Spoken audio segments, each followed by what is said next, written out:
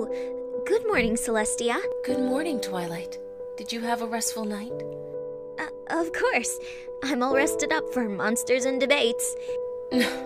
I'm glad. I came here because I wanted to tell you that Cadence is coming to visit tomorrow, and we should prepare for her arrival. Really?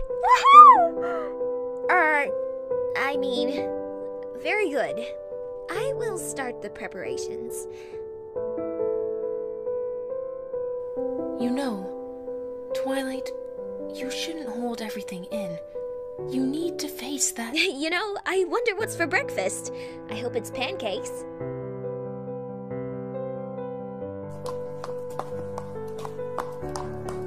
Good morning, my sister. What is the matter? It's nothing, Luna. It's just, I'm worried about her.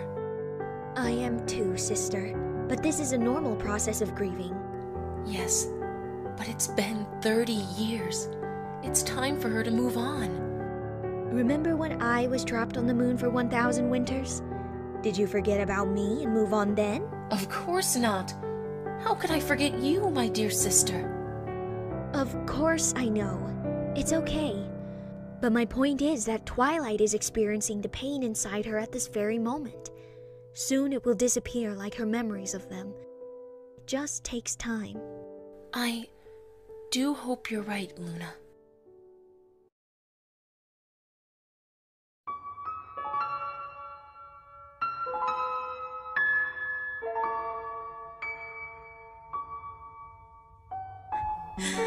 Oh, girls.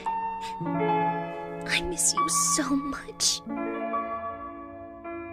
The walls are lined with glass and empty corridors, a familiar feeling of emptiness.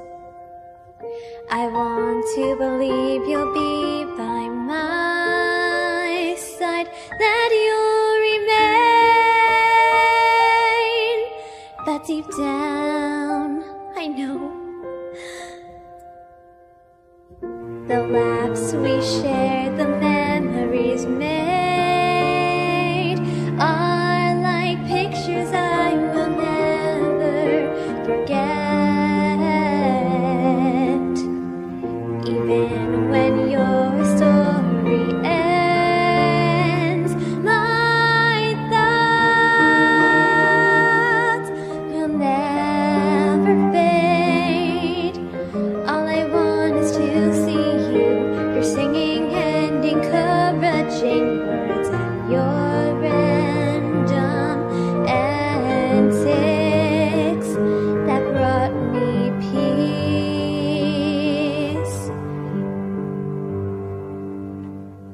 I remember the time you threw a party just for me, the time you let me win that race, the time you made me smile, the times you made me smile for